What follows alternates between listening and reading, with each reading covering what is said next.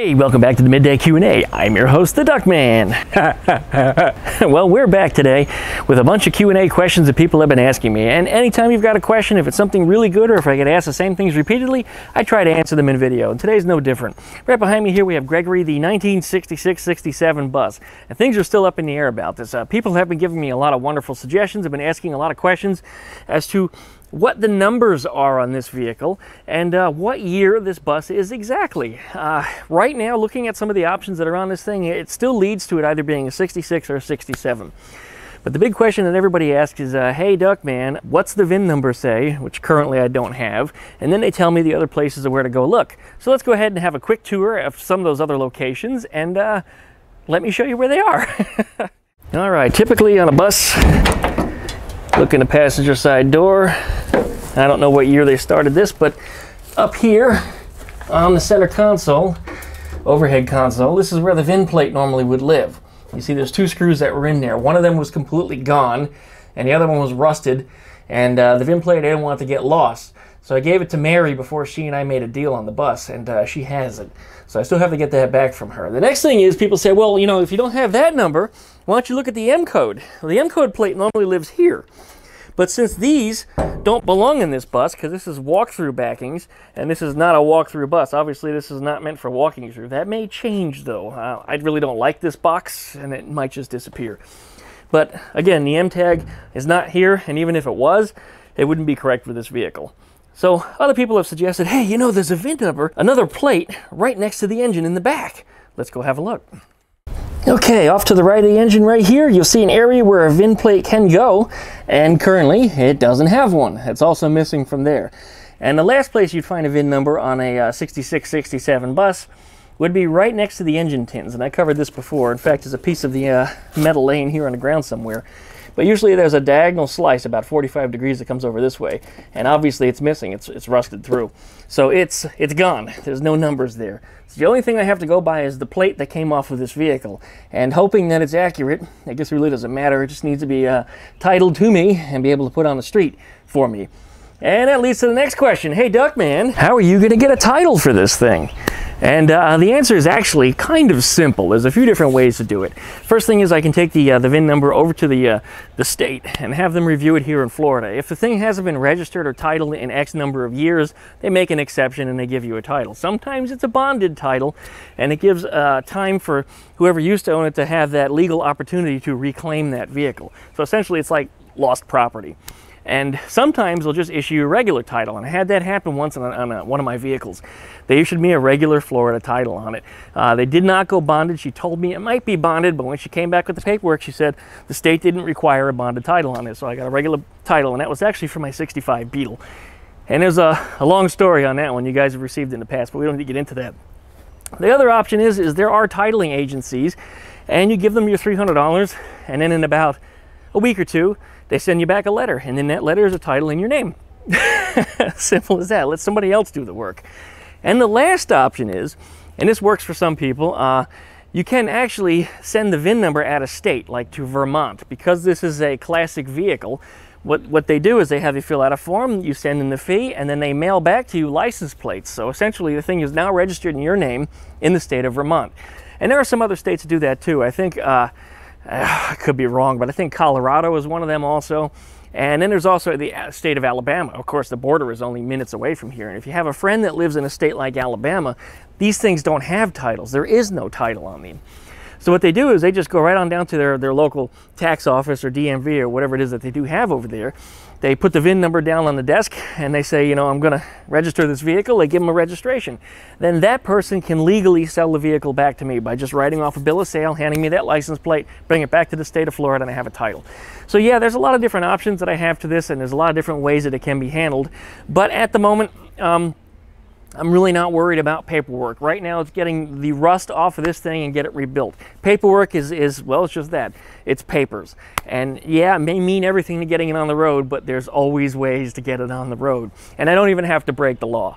Anyways, that's the story behind the VIN numbers and the titling on the bus here. And if that answers some of your questions, and I hope it does. This vehicle does not have backup lights, but I have been informed that some 67s, the very, very early ones, did not have backup lights. and that some 66s, the very, very late ones, did have the flipper style handles on there. So it's still up in the air as to whether or not this is a 66 or a 67. One thing is for certain, whichever one it is, it's right on that cusp. So, I mean, I don't know what we're going to call it, a 66.5? I can't think of any other option on it. Anyways, that should answer that. So thanks, you guys. I really do appreciate the questions on this. And if you have any other suggestions as to where to look on this vehicle to determine whether or not it's a 66 or a 67, we'll be glad to get into it and try to figure it out from there. One of the other questions guys have been asking, hey, Duckman, you look like you've been working out. Well, thank you very much. I'm actually not. I did start changing some of my diet. I'm trying to boost my activity level because I sit in the car so much for work. It's been making me fat. I think what might be happening is that I develop fat in good places. It becomes good-looking fat, except for this freaking belly, which I just started to grow. But, you know, welcome to middle age. But I tend to get fat in good places, and it makes me just look a lot bigger than I actually am. So I will get back into a workout regime, and I think if I really push it hard enough, I'll be pretty good shape somewhere in the middle of the summer. So we'll start pushing that soon, but no, I'm not actually actively working out. So for those of you that think that I'm getting bigger or something, I am getting bigger, but not in the way that I want to be proud of. That's right. I got a baby in here. I'm 10.5 months pregnant.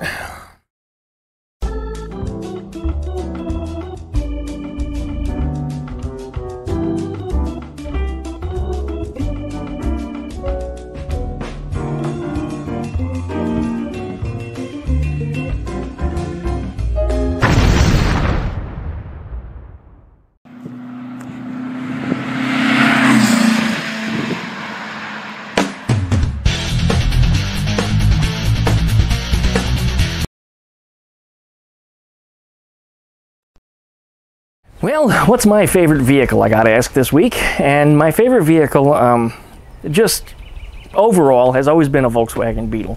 Simple as it is, it's just that's what I've always liked. That's what I've always wanted ever since I was just a little boy. And when I hit my teens, I first discovered that there was a thing called an oval, which I had no idea. Apparently, I had never seen one before then, but reading some of the early, well, I shouldn't say early editions of Volkswagen Trends and Hot VWs came out before I was born. But I was looking at some of those magazines from in the 90s and discovered there was an oval and really fell in love with the thing. And I knew for years that I was eventually going to find me one, but I had started building me a 73 instead, and that's that white Beetle. I actually put that together for me, and I really like that car. I'm probably going to find myself driving it soon. I had a few for sale ads for it, and all I get is just people pushing me around and being assholes about buying the car. So, I mean, either you buy it or you don't. If you don't put up the money, then I'm not going to sell it to you. I mean, simple as that, right? So anyways, I think I'm just going to drive it around. I'll put a for sale sign in the window. And I think if it sees general audience, people looking at it every day, seeing the thing driving around, you know, running and driving around, being reliable, not stuck on the side of the road, I think somebody will probably make me an offer and take it away. I do need that space in order to work on Gregory. But yep, favorite vehicle has to be an oval windowed Volkswagen Beetle. And in my case, it's actually Eleanor's my favorite car. This right here, this is my girl. I mean, no doubt, she is my girl. And I'm very happy to have her, and I don't know, if she's got an opinion, an inanimate object as she is, I mean, she's not like the Christine movie car, although she's be getting some paint work from Earl sometime this summer. If you haven't checked out Earl's channel yet, you need to. duckshit.net/CCC. And how Earl makes a connection to the Christine movie car, he's the guy that actually did the restoration and full paint job on the Christine movie car and did a fantastic job. And I love his work so much, and he's a good friend of mine. And I figured if anybody's going to do this car any justice, it's going to be he. So he's worked on cars bringing them back from the dead, or cars that bring themselves back from the dead. He also did Herbie. Yeah, Herbie's another one such car that always manages to come back to life no matter what. So he's got a Herbie and a Christine, and now he's soon to have an Eleanor, who was a real-life disaster. Hurricanes got her, as you probably know. Anyways, my favorite car to drive at this time is not Eleanor, because of course I can't drive Eleanor, but you may have seen me driving her, and that would be none other than Ruby. That's right. You see Ruby right there behind me. We're probably going to take her for a ride in a little bit because I have to take a ride off to the FedEx office and drop a couple boxes off. But without a doubt, Ruby is my favorite car to drive. The 350Z right here, also one of my favorite cars to drive. I mean, I really, really do enjoy that car. I mean, it's a lot of fun. It's a whole lot of fun. But Ruby is a completely different driving experience, and I've never been about balls-to-the-wall horsepower or super handling performance. Although some people say that the way I drive Ruby, it seems like, you know, I either think she's a sports car or that perhaps she's performing outside of the abilities she was originally designed for. And I find that kind of funny. But Yeah, and the car that I absolutely hate the most would be that Nissan Juke that you see back there. That thing is the biggest piece of crap going. And if you have one of them, I'm sorry for you. Really, I am. I mean, you had other options, but if you chose a Juke, that's on you. So, yep, favorite car to drive is currently Ruby. And my favorite car that I think to restore, because I think Eleanor really dragged me over the coals. That one was a really tough one. I think my favorite car to restore is going to be Gregory. I don't I don't think there's any reason I'm not going to enjoy restoring this car more than anything else, and I got a feeling I'm going to push through it very, very quickly. The thing about Gregory over Eleanor is he's bigger, and for somebody like me of my size, being over 6'3" and roughly 260 pounds, yeah, that's right guys, I got fat, I mentioned that earlier in the video, being that I can get in this vehicle and I can maneuver and get around on the inside of it, I think it's going to be a whole lot easier to put together and restore than that of Eleanor. And the fact is, also working on things like the roof, you know, it's up here where I can reach it versus being way down here, because this is about how high Eleanor's roof is when I'm standing next to her. So yeah, will I lower Gregory? I've been asked that a couple times. Some people say, hey, you know, wait a minute, you know, don't lower Gregory at all. We'd rather see him stock height. I want to drive this car, and I think that most Volkswagens, when lowered a couple inches, actually perform better. And one of the things that I worry about driving something like a Volkswagen bus, they're a high rollover risk. And you probably see the way I drive Ruby, or even if you ever see me drive the 350Z, or best yet, you see me drive the Ninja 250. I throw that thing around the turns, I mean, all those cars around the turns like, you know, there's nothing to it.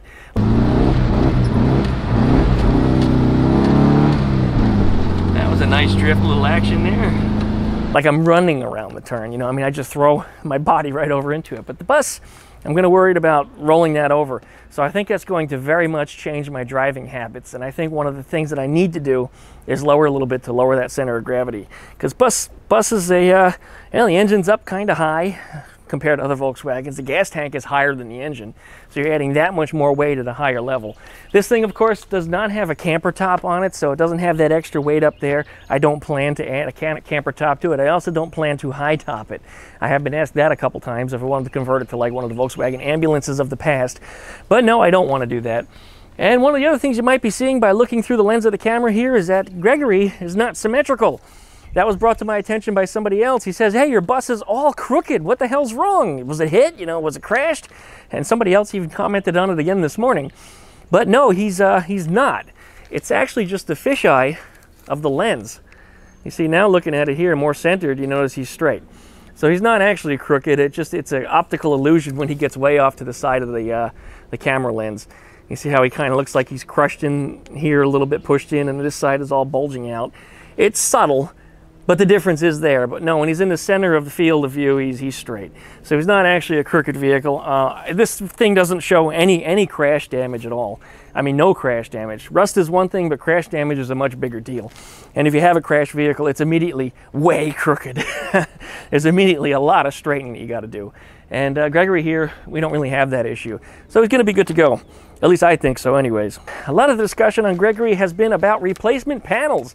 And everybody's been giving me some wonderful suggestions as to where to get them, but everybody only limits me to one company. You know, go to Wolfsburg West, go to Classic Fab, go to Autocraft.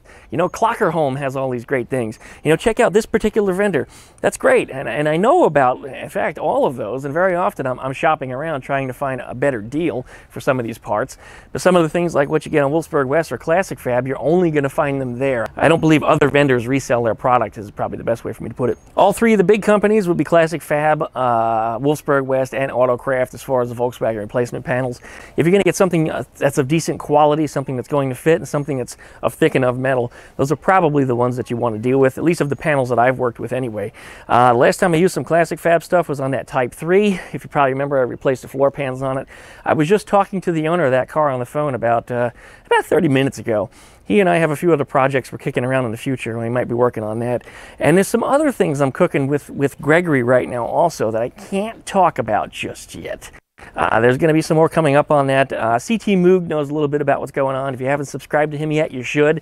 I mean, that guy is pushing through subscribers, man. He gets subscriptions faster than I get girlfriends. I mean, that guy's doing really, really good. Also restoring a bus. He's got about a 5-month lead on me, and we're trying to have a little bit of a friendly competition between the two of us. I don't know what the end goal is. I guess the end goal is to both have really, really cool buses. But I don't know if we're going to go for like the better vehicle, who gets done first, who spends the least money. I don't know how we're going to handle it. But we got a little bit of a competition going on that. So for those of you that keep watching our channels, you're going to want to. We're going to be talking about each other a lot, and we'll be moving forwards from there. Let's see, what else is on my list today? Oh, the last thing on that list was the bus engine. I have to dig that bus engine out. It's actually behind. Look over here. Check this out. You see this? This is my replacement bus panels right here. There's another washing machine there. There's another washing machine there. That's right. I've been saving up because I knew this bus was coming home, so I started grabbing appliances wherever I could. There might be enough metal on these things to restore Gregory. I think a lot of it is going to be used. There's not going to be a whole hell of a lot left of it when I'm done. But the bus engine actually lives back here currently. I brought it home about 2 years ago when Boomer was just a duckling. And I keep checking the tarps on it and keep rewrapping it. But it's under here. And this is the engine we believe is a stroker. And the last time I tried to turn it over, it's not seized. It stays dry over here. And it's definitely going to need a good cleaning up, but that's the engine right there. I've kept the water out of it, and the last time I pulled the dipstick on it, it had clean oil. So we're going to try to put this engine back together very, very soon in an upcoming future video. I might even jump ahead of the game. I like to do the engine stuff kind of last, to do the body work first and deal with the engine stuff kind of on the side. But I think what we're going to do is we're going to try to fire the thing out and see if we can get it running. And, well, if not anything else, to make a good video for you guys to watch, and I think you'll enjoy it. All right. Oh, one more thing. People wanted that VIN number off of that engine. Maybe we can determine what year it is. But I don't think that engine is original. Let's go ahead and get closer and see if we can get a number. Well, it turns out Gregory is an HO. That's right. Maybe Gregory needs to change his name to Gregorina because he's a hoe. We're going to look that up and figure out what year it is. I'll put it on the bottom of the screen here. I think that's kind of interesting, and I don't think that's the original engine from this. I really don't. First off, it's dual ported. And it's probably going to be a 1600 engine. I don't believe the 1967 buses had dual ports, not yet. And I got a little doggy barking at me. Hey, little doggy, say hi. Yeah, I hear you. All right, we're going away now. He's never bothered me before. Wonder why he's bugging me now. All right, we're going to pull this out of here very, very soon. All right, you may remember from a couple of videos ago all that fun slipping and sliding that I was doing with Ruby on the wet roads. And previous to that video, many times before, I was getting asked what size the tires were, and I kept forgetting to check. But the size tires on here are actually, let's see, 165/80 R15s, and that's the closest you can get to a stock tire. I believe a stock tire is actually going to be like a instead of an 80, I think it's like an 82 or an 83 or something. It's a little far off from an actual number that's real. So that's one of the reasons why you can't get a stock size tire anymore, because they now have 3 digits, 3 numbers, and that's the way they handle these things. Unless you buy an original Coker tire or something, you're just not going to find them in that size. So that's Ruby's tire size, and I do not recommend these to anybody. I mean, if you're just looking to drive the car around in dry weather, they're probably okay. I think the sidewalls of them are a little soft. You can see the vehicle wobbles side to side an awful lot, and when you're driving it, man, you really feel that. In fact, looking here, you can see it drives on the sidewalls. It actually rubs them clean. So yeah, not a big fan of these tires. Really, I'm not at all. Okay, that should answer the tires on here. So I think that's going to end today's Q&A video. Yeah, I'm going to get in Ruby here in just a minute. I got a couple of boxes that need to be dropped off over at FedEx. So we're going to take a little ride.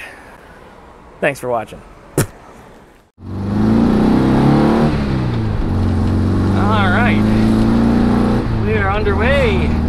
Headed off to FedEx during rush hour. This is when you guys get the most exciting video of me yelling at all the assholes that don't know how to drive. I gotta get this camera to sit more level to the horizon.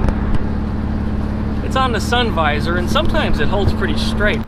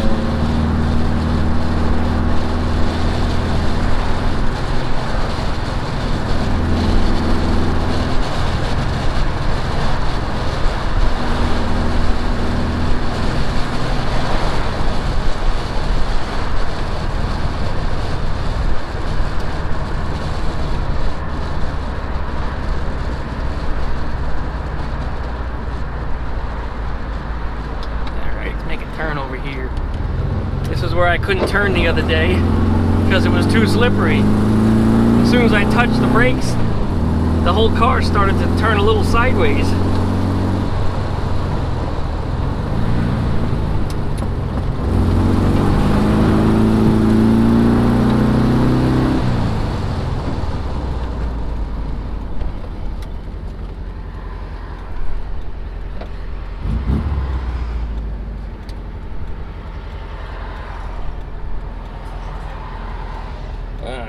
I came through the side street at the wrong time. There's no brake in all these cars. Oh my God. Wow, how many are there? Never waited this long here. Alright, we're gonna pull in between these here. Here we go, yay!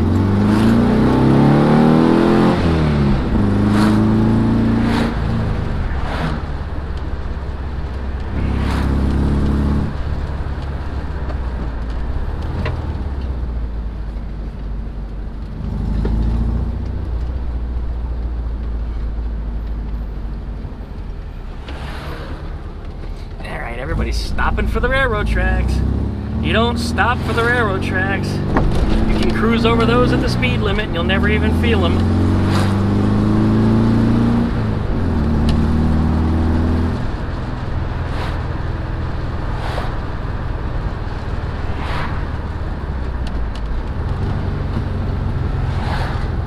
Nothing but brake lights. Why?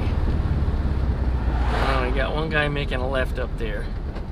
He missed an opportunity to go. Yeah, at least he went this last time, but he was already so far past his turn to make the left that he had to loop back. We had a question mark turn.